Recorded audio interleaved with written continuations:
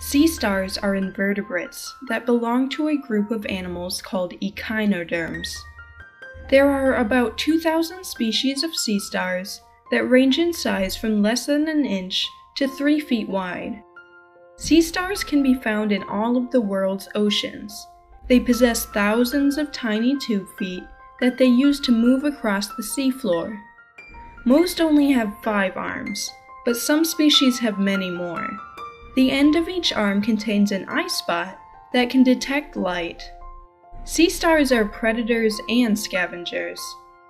Their diet depends on the species and may include invertebrates on the seafloor like bivalves, coral, sponges, and urchins.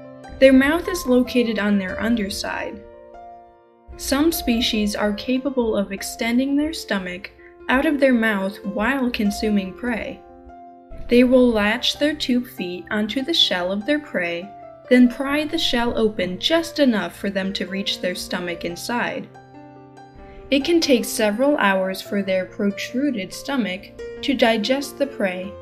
Instead of blood, sea stars have a system of water-filled canals called the water vascular system. This system is what enables them to move, feed, and breathe. A plate on top of their body called the madreporite allows water to enter their water vascular system. Seawater is periodically drawn in to replenish the system. Most sea stars can regenerate lost arms and willingly shed an arm in order to escape from a predator.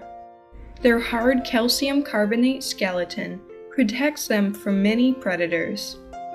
But they are still preyed on by animals like birds, crabs, and sea otters. Most starfish reproduce by releasing eggs or sperm directly into the water.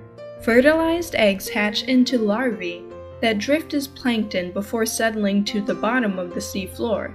Some species can also reproduce asexually by fission or self-amputation of arms that will grow into a completely new starfish.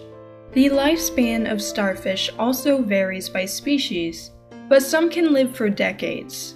In most areas, the presence of sea stars is very important in maintaining the biodiversity of marine ecosystems because they prey on animals that could easily become overpopulated. However, outbreaks of the coral-eating crown-of-thorns starfish can actually be detrimental to reefs. For more marine facts, click the subscribe button.